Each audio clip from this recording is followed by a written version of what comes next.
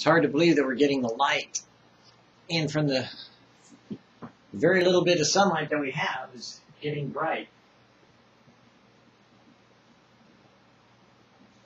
So, let's kill some of the light. You know, someone asked me recently, why, when you have all the opportunity to do so many other things, that you could be a pastor, you could be a deacon, you could be an elder, you could go out, start a church, do a storefront ministry, be a missionary, be supportive, be a musician. Yeah. There we go. You could be a musician. Hey, no problem, man. We could do it, right? Or be a prophet, be an elder, be all these things in the church with, you've got the credentials, you've got the ability, you're a talker. You seem to know the Lord, sort of. Why do what you're doing free? Why not put just a little link, a little piece of code, so that every time somebody clicks on your site or your Facebook page, you get 0.00001 cent, or maybe make a video so you can go viral, Why be the least of all men? Why bother trying to get it out to some place that somebody else hasn't been, or somebody's maybe already there, but they're kind of like, don't really care? Good question. Why? Why do you do what you do, in ministry? Why do you? Why do I? Those are legitimate questions, and frankly, sometimes I ask myself that, why am I doing this? I mean, the economy sucks. I could go back to work, and make some bucks, Why? Of course, the answer I always give people is, why not? I could think of 100 reasons why not to do all those other things and why to do what I'm doing, but really most of the time I just answer them why not, because if you have to ask yourself why, then there's really no reason for you to be doing what you're doing in the first place. Because if God calls you to do what you're doing, and He says, I want you to do this, then He already is your reason, because He doesn't tell you why. He tells you what to do. You trust Him for why, and you let it go at that. You can make up, I know, there's, 100,000 different scriptures out there that you could say, you do this, and the least in the kingdom is the greatest, or the least is the greatest, and the greatest is the least, and, kind of play spiritual gyrations with that. But the bottom line is, just because you love the Lord, you're willing to do whatever He asks you to. And that's why I do what I do. And another reason is, you see, a lot of people, I always took for granted, knew more than I did. I always presumed they were like, ooh, ah, oh, ooh, and that they had so much knowledge. And I was just like, wow, if I could only be like them. And then I found out they didn't know it all. They were just men. Buffalo on the outside, hamburger on the inside.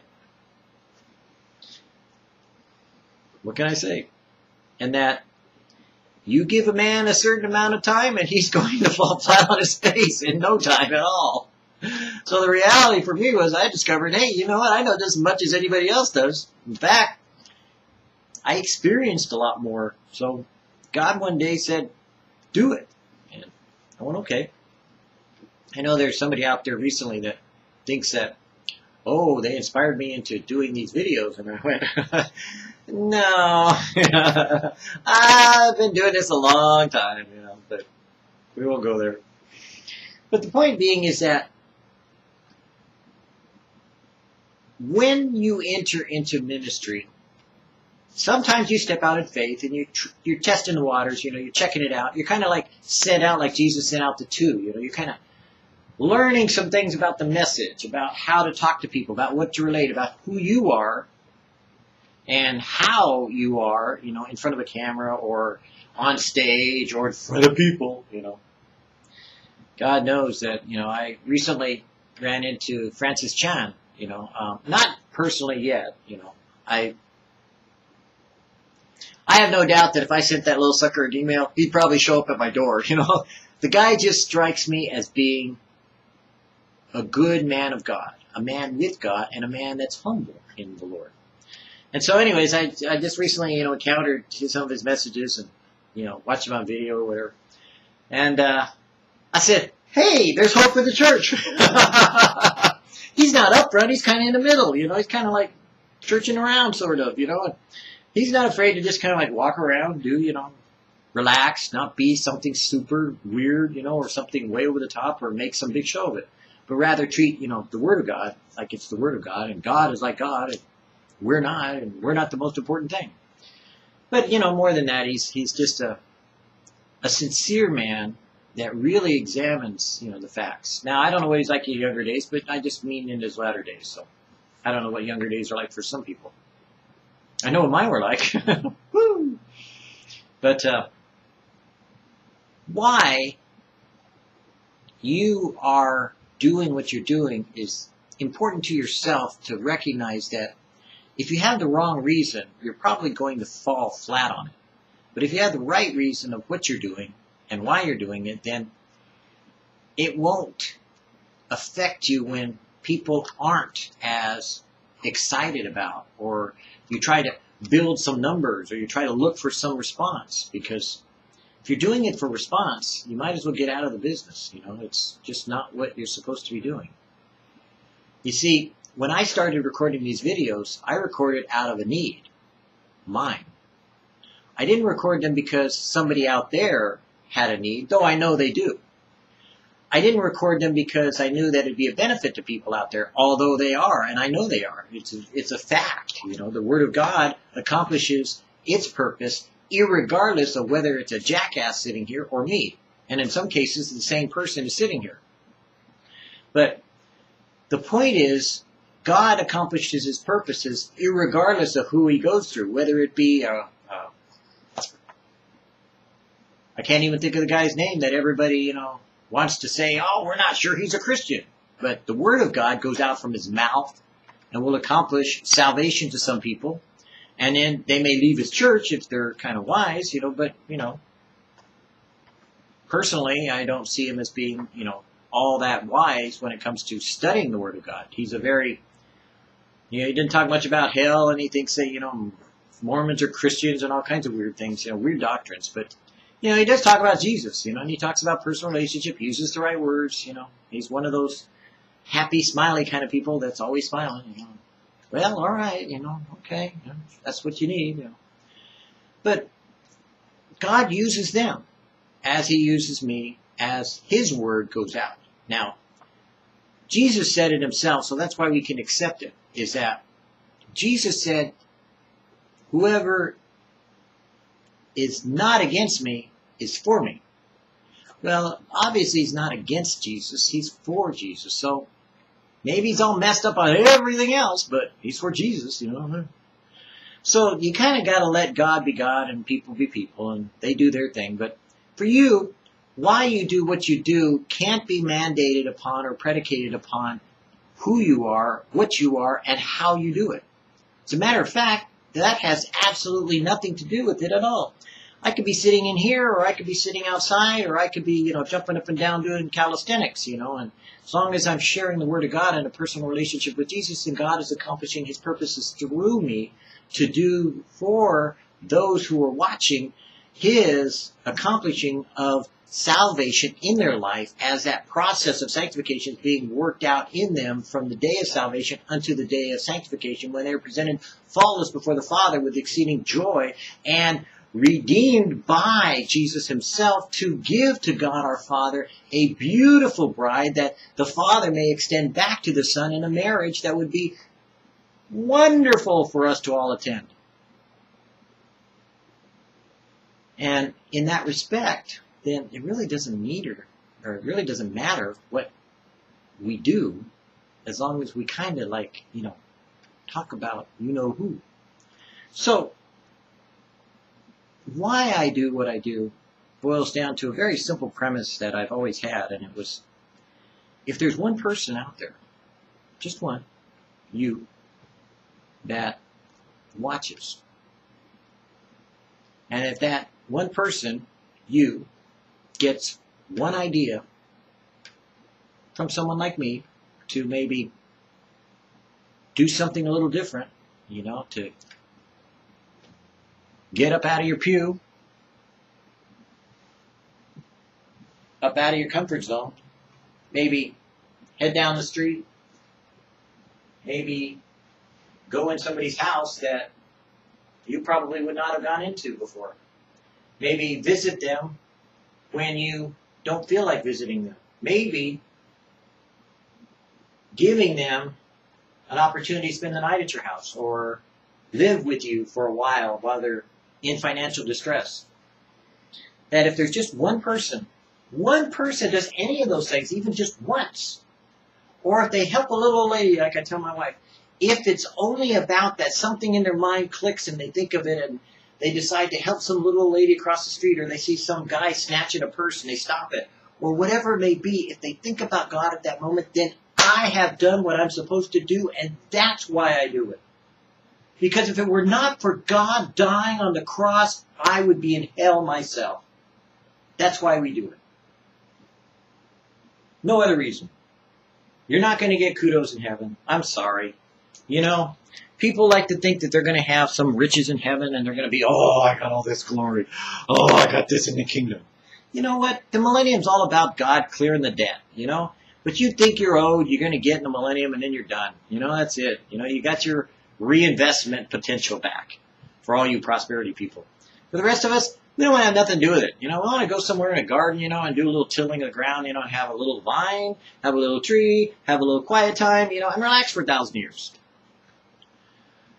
For the rest of you that want to have kingdoms, you're going to be in for a surprise, because the same word that says kings and priests could also be a kingdom of priests. So, there went your riches. But in that, we share the gospel of Jesus Christ, that He died on the cross for sin, and salvation has come to us for one other person. Then we share and do what we do, because if for any other reason we're doing it, we should not be doing it at all. Except that Jesus be known in this world, in this time, in this day, in the simplest way that we can possibly make it, for a person to understand that they can have a relationship with God Almighty through the atonement of Jesus Christ, for what He's done on the cross, and that forgiveness has come to the world, and that is paid for by the death of Jesus. And God has accepted that by the resurrection of Him from the dead, and that He has made propitiation. He has made covering. He has taken care of sin, so we can come to God ourselves. We can come to our Father and talk to Him and know Him and walk with Him. As Jesus said from the day that He came to reveal the Father, and that if we have seen Him, we have seen the Father. So our relationship is not predicated upon some pastor, some elder, some deacon, some prophet, some church, some religion, or some other way to come to God, except for one way, and that's Jesus. So why are you doing it? If it's not for one, it's not for any good reason at all.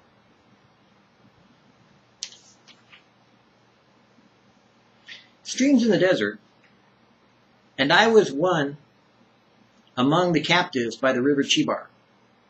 The heavens were opened, and I saw visions of God, and the hand of the Lord was there upon me. From Ezekiel. There is no commentator the Scriptures half so valuable as captivity. The old Psalms have quavered for us with a new pathos as we sat by our Babel's stream, and have sounded for us new joy as we found our captivity turned as the streams in the south. The man who has seen much affliction will not readily part with his copy of the Word of God. Another book may seem to others to be identical with his own, but it has not the same to him, for over his old and tear-stained Bible he has written in characters which are visible to no eyes but his own, the record of his own personal experiences. And ever and anon he comes on Bethel's pillars or Elam's palms, with which are to him the memorials of some critical chapter in his own personal life history. For that portion of Scripture has become real to him, and he is a living witness of what God has done. If we are to receive the benefit from our captivity, we must accept the situation and turn it to the best possible account. Fretting over that from which we have been removed, or which has been taken away from us, will not make things better. But it will prevent us from improving those things which remain. The bond is only tightened by our stretching it to the uttermost. The impatient horse, which will not quietly endure his halter, only strangles himself in his stall. The high-mettled animal, which is restive in the yoke, only galls his shoulders, and everyone will understand the difference between the restless starling, of which the stern has written, breaking its wings against the bars of the cage and crying, "I can't get out, I can't get out," and the docile canary that sits upon its perch and sings as it would outrival the lark soaring to heaven's gate. No calamity can be to us an unmixed evil if we carry in it indirect and fervent prayers to God. For even as one, in taking shelter from the rain beneath the tree, may find on its branches fruit from which he had not looked for, so we, in fleeing for refuge beneath the shadow of God's wings, will always find more in God than if we'd been seen or known before outside of God. For it is in God that we have the blessing. Outside of God, we would never see it. And without the storm to drive us to him, we would never find it. It is thus our trials and afflictions that God gives us fresh revelations of himself. And the Jabbok ford leads to Peniel, where, as a result of our wrestling, we see God face to face. And our lives are preserved. Take this to thyself, O captive, and he will give thee songs in the night, and turn for you the shadow of death into morning.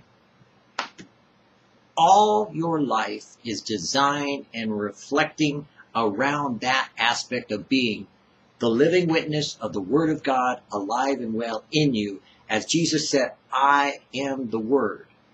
He said that in the beginning was the Word was with God, and the Word was God. And the same that was in the beginning was in Christ Jesus, accomplishing his purposes and plans that God foreordained before the foundations of the world, that there should be brought unto him salvation and fruits of righteousness that would be accomplished through the preordained plan of God to bring to him sons and daughters of God that would be made unto him manifest throughout the generations and eons to come of the mercy of God and the love of God. That from Genesis all the way to Revelation, it would be one continuation of the Word of God revealed in his sons and daughters that have been brought as co-heirs of salvation and made likened unto the Son of God who died for them, to which they give glory to God their Father. And that is why you do what you do, because that is who you are.